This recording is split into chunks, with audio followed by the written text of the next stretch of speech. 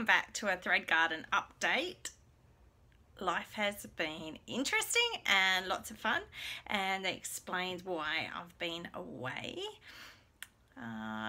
Just come back from Italy. My husband and I had our 20th wedding anniversary this year, so we celebrated kid-free with 2 weeks in Italy, and it was fabulous. I was very happy to get back to the kids though. 2 weeks was long enough. Also, we've been renovating our house, and if you ever renovated your house, you know that your house is never your own. You've always got builders, dust, dirt, mud, lots of tradies all over the house during the week, and so it was pretty tricky to film. But here I am back for a September update. It's actually the end of the month, so it's good to keep you updated. I have done some stitching since I posted last. I think that was June, so I have got pretty good progress. I've got a finish that I haven't shared anywhere, so that's very exciting. I've nearly got another finish for a Heaven and Earth design, which I'm excited to share, and I've got my whips. So we're just going to go through them one by one. All right. So the finish is actually my very first chatelaine. And now don't get all excited and think I've completed this massive mandala, because I haven't. I got a freebie chatelaine a few years ago, and I have been working on that. So I put my head down and jolly well finished it. It's called agaric, if that's how you say it. So basically it's little toadstools, and here it is. So this is, as I say, a chatelaine freebie. I can't find it on their website anymore, but Martina's constantly putting up new things, new old things all the time. So maybe she will publish it at one point. It's on 32 count linen. It's an antique gold. I've stitched it in the recommended DMCs, and then there's a bit of a muck up with the pattern, and it called for petite. Oh, sorry, what are the other beads called? I know there's Mill Hill and there's another brand. I called for the other brand of beads. I can't think at the top of my head.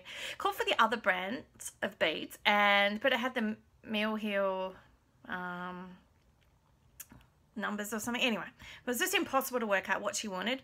So basically, I just went to my local needlework shop, A Stitch in Time, and just got things from her stash, which were actually Mill Hill, and bought some lovely emerald green beads, larger beads to go in the corners, and I used a acrylic that wasn't called for,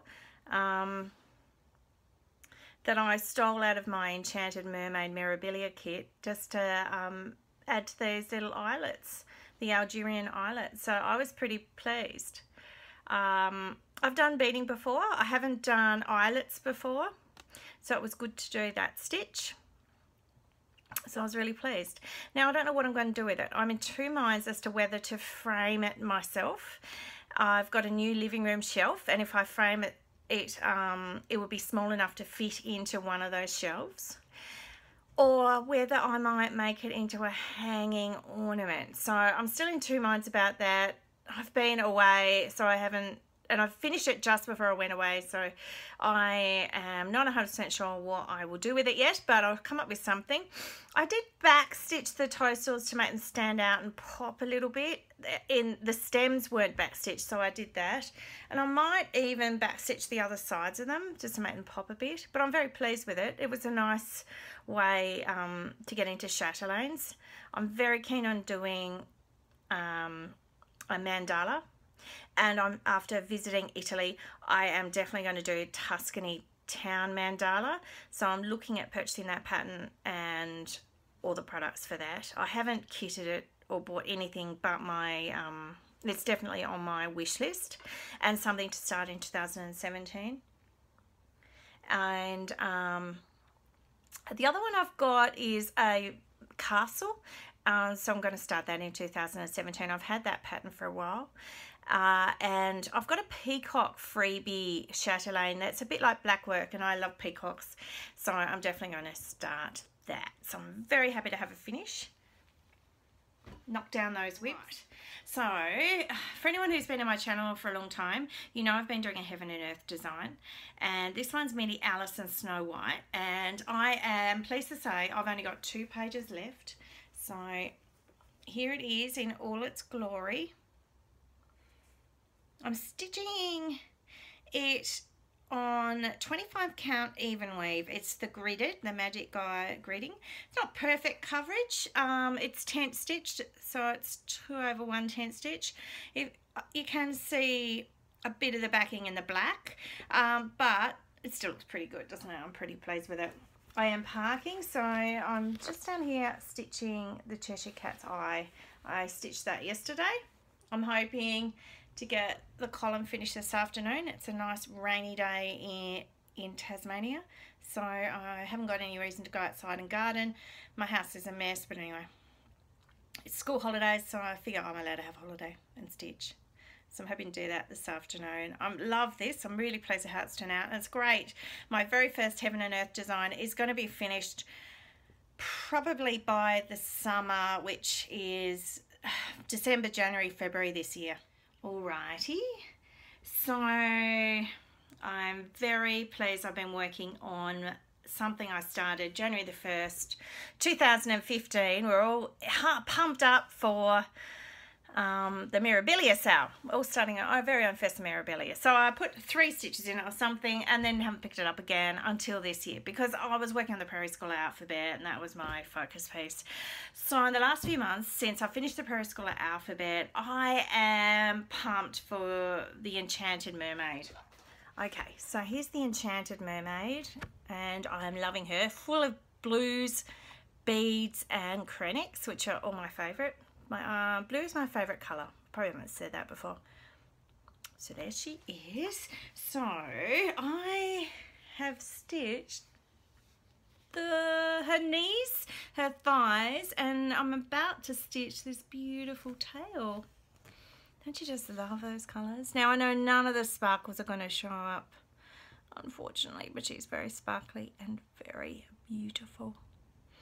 I'm very happy with her. She's great. I find it hard not to stitch on her. You know how you have some projects you just can't put down? Well, this is definitely it. And Mirabilias are always going to be my rotation. If you can call what I do a rotation, I'm not very good at that. I just do what I stitch. I stitch on whatever I want, really, whenever I feel like it. Now another one from a long time ago that you may vaguely remember is Shores of Hawk Run Hollow, and I've been working on that as well since Prairie School alphabet, and I actually took Shores to Italy, so it's been a very lucky project. Go to Italy. So this is it here. Now I am modifying it completely. I've decided it's too massive for me to frame for my wall. So I've decided I'm going to make it into a cushion. So it's going to be a 3x3 block. So what I'm going to do is I've taken out my 3 least favourite blocks, and I'm jiggling them around and stitching them. So that means that the big central block I've moved across, and that's this one here. I don't know if you can see it all. So I've missed off the 4th block, which is along the top, meant to be here, and I've moved this block here. It was meant to be under these 2, and it's now moved across. And I'm going to stitch the moon that was up here, and then the bottom 3 are going to be my 3 favourite blocks. And I'm going to make it into a big pin cushion. That'd be too small. A big cushion for my couch. So I'm very pleased with that. I'm doing it on 32 antique gold, which is the same fabric as the Agari Chatelaine I just showed you at the start, my finish. And it's quite a nice linen. My local needle workshop stocks it. It's not too expensive, and it stitches beautifully. It's a lovely feel. But it is large, and so maybe next time when I do Christmas at Hawk Run Hollow, which is I have the pattern for, I might actually do that on a 40 count and make it smaller so it's easier to frame and find a space on the wall for it.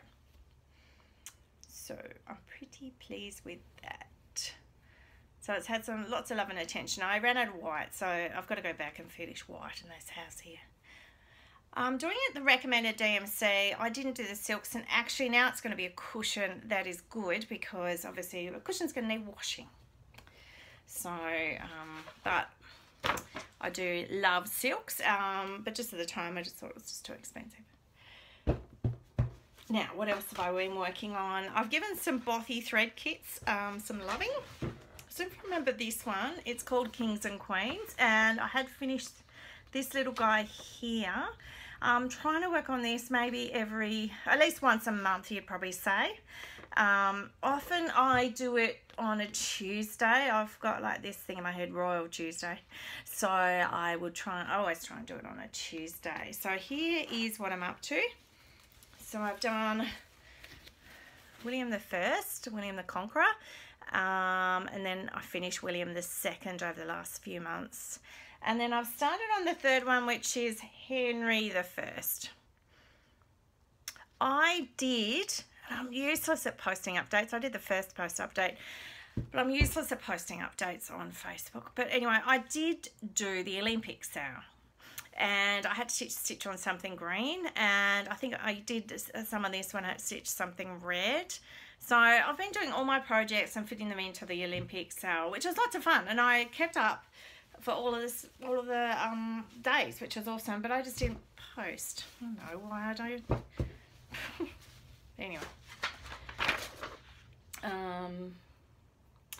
But anyway, I did do that. I'm not inspired to do the Stitch Mania election sale. I'm in Australia and I should be more interested in the US election, but I'm not. So I don't think I'll do that. I'm interested in doing some of the Stitch Mania things next year. Particularly, I'm going to start a Teresa Wensler, and I'm sure there's a Teresa Wensler sale happening. Also, I'm going to do the Crazy January starts. Not sure how I'm going to do it. Whether I think probably I'll just do a new start every couple of days. I don't think I'm going to do a new start every single day because I always love big projects.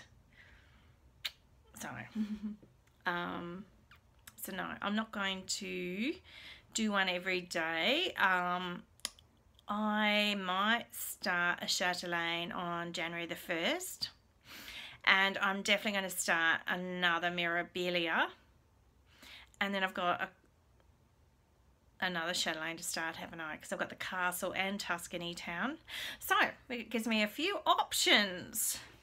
Watch the space. A couple of my whips have become UFOs, so I figure I'm allowed to have a few new starts to fill those gaps. So, do you remember the pirate ship? It's a cut-through pirate ship. I started that, I don't know, probably 2 years ago. And I've been trying to work on it a bit more since I've finished the castle. So, here it is.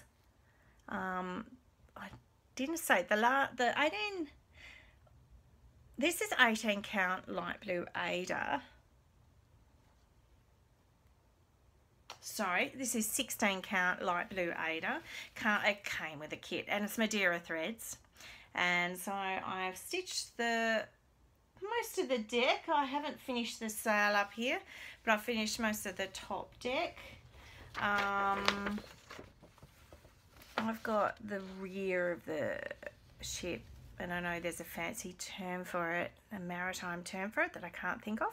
I've got that to stitch, so I'm getting there. I've finished one page, and now I'm on to this next page across, and then got another page to finish up here. And then obviously I've got the whole, the bottom, and a bit of the sail up the top to do. The Kings and Queens, I didn't tell you that. That's a 14 count, so it's a bit bigger. It's it was a kit, same thing. Kit, fabric, kit thread. The bothy threads, they look pretty good on the Ada. I managed to actually frame the castle, the bothy threads cut through castle, which I'm really thrilled about. So I have to put that in a video. I should have got it out and brought it to the room and shown you. And that looks fabulous on the Ada. So So I'm very pleased. Now next is a new start. Pyrex Stitcher and I get to meet Pyrex Stitcher as well as Vintage Chic Stitcher Joanna at the Mirabilia retreat next year in New South Wales. That's early May, so I'm very excited about that. So Pyrex Stitcher and I are not studying Mirabilia. For some reason we're studying a Lavender and Lace together, and we started this July the 1st, Christmas. It was a sort of a Christmas in July sale. So here she is. That's what she looks like. And I've been stitching on this a bit. I did a bit during the Olympic sale, but here she is. So Pyrex Stitches started the lady, and I've started up the top. So we look like we're stitching completely different projects, but so if you see, she's got a lovely band of these beautiful Celtic kind of symbols and motifs. I've only done 2 colours, red and green at the minute, but it's looking lovely. This is a beautiful soft linen. I'll have to hunt out what it is. It's absolutely beautiful. I love it. It's just so soft. So the linen's a permanent linen, 28 count antique gold. Another antique gold, but it's permanent linen, and it's a larger count, 28 count. And I do really love it. It's exactly what I wanted for it, and it's showing up pretty well on the computer. So very happy about that.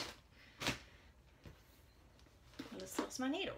I don't use needle minders much. I'm hopeless like that too. But anyway, it's alright. You don't have to be into everything, do you? So now, do you remember this project? This is probably my longest whip. A friend gave it to me, and I continued it. It's called Promises Kept. This is a terrible bag, but it's the only photo I've got. Promises Kept. It's gold dimensions kit, and I've been stitching it for ages. So I've worked on a bit more of that. I've actually got the whole border now. So I've almost finished the animals down the bottom. The annoying thing about the kit is that I've run out of threads. So, and I have to go to the shop, and I have to try and match up something for the elephant because I have run out completely. So this is an 18 count Ada. It's a beige Ada with kit threads. Look at all the animals on the outside. So they, in theory, would be really lovely, but I'm not going to stitch them. I'm just going to make this into a cushion as well. I've decided just to leave it like that. I've run out of threads, and I can't be bothered trying to match the colours. I love this, but at the same time, it's all right. So I'll just finish it and tick it off and put it off because it's a whip that's sort of dragging me down. I don't know if you have whips like that. Anyway, and it's not really for anything. I don't know what I think. Probably I'll just make it a cushion. It'll be a really nice cushion on the couch near the shores of Hawk Run Hollow. The Ark meets Hawk Run Hollow. I like that. So I've got this other new project. I might have shown you when I bought it, but I haven't shown you much progress, I don't think. And I just wonder, oh, here it is. I am a massive gardener. I love gardening, and foxgloves are my favourite flower, and I always make sure I have lots of foxgloves in my garden. I love the pink ones, but I love the white ones as equally. So I found this on eBay. It's Derwent Water Designs. It did come with fabric, Ada, which I didn't like, and I found this beautiful sugar, I think it's Sugar and Spice. It was the Australian hand-dyed fabric company that just recently closed. So I found this. I had this beautiful fabric. I'd bought it at my local needlework shop. This is called Marbled Winter. It's Sugar and Spice or something like that. Anyway, it was a beautiful company, but unfortunately they're not around anymore. So I'm stitching the foxgloves on there, and here's my progress. I've just started at the very top of one of the foxgloves, but it is really, really pretty. It's really pretty on this fabric, isn't it? So that's another whip. yeah, that's probably all my whips. So now I'm going to show you something new I bought. 1 minute. Okie dokie. So, look, I've bought a lot this last year and I haven't shared with you. I'm really sorry. So I'm hoping by getting back into videoing, I can start sharing with you some of the beautiful things I've bought. I won't be able to buy much from now on for a little while we pay off the reno and our beautiful trip.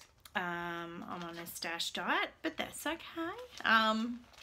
I've got lots of beautiful things to stitch. Oh, except the Chatelaine. That doesn't count, does it? Tuscany Town. It's a must, so I have to buy that. So I was lucky enough to find this on eBay. It's ink circles and it's called Rosetta. Oh, look at that. Isn't that beautiful? It's just the monochromatic design. It's the beautiful circles. It's awesome, isn't it?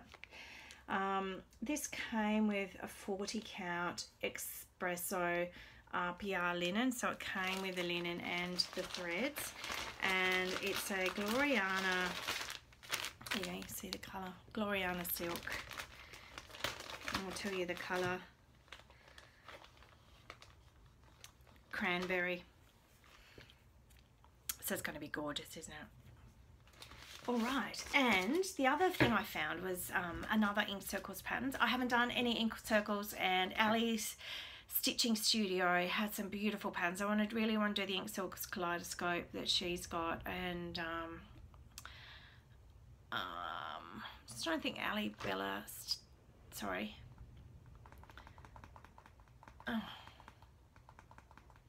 Stitch. Oh, what's her first name? Anyway, it's blank. You know who I mean, the background hollow lady.